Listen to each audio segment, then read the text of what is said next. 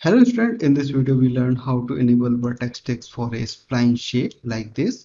Object is not selected, but vertex text is object object is not selected, but vertex text is displayed on the viewport. I already created a new shape. I already create a shape. First I enable this. I want to enable the vertex text for this shape. First I select this, go to modify section and select the vertex subdivision. So these are vertices, but we want to enable these vertices if object is not selected. So first, so right click, right click on this object and choose object properties. In case these options are gray out like this, so click on the bilayer button and check vertex text and then hit OK button.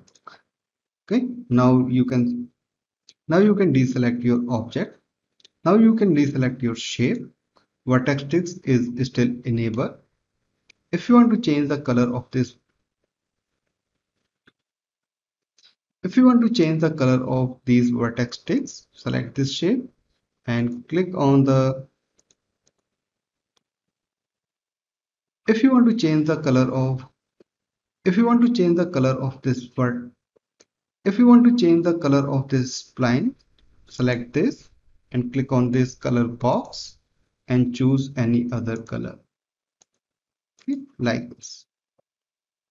So I hope you like this tutorial. Please subscribe my channel and like this video. I hope I hope you like this. I hope you like this. I hope you like this video. If you like this tutorial, please subscribe my channel and like this video.